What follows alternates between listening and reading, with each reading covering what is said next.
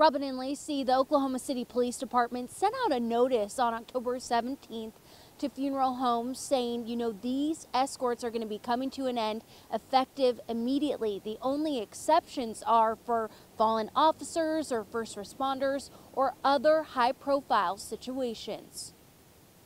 The thing is about escorts, you never know how important it is till something stops. It's a service that funeral home owner John Ireland says honors a person's life. People are always coming up, or they're coming up to the officers at a funeral and thanking them. Whether Dad was a farmer for 50 years or maybe they retired from Tinker Air Force Base, they think it's a real tribute to their loved one being escorted to the cemetery by the police. That's something the president of the FOP agrees with and says officers believe continuing this service is their right. It also helps them financially. The professional officers who do this on a daily basis with funeral homes around the city, some of them bring in a lot of money and supplement their income to the tune of $20,000 plus a year. Meanwhile, the Oklahoma City Police Department says it's just not safe to continue. We just kind of realized that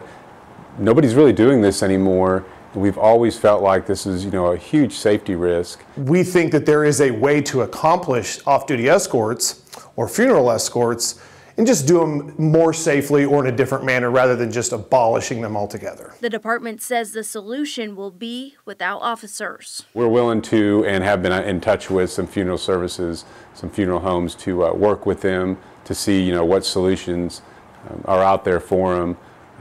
It's just not going to be police officers doing those escorts anymore.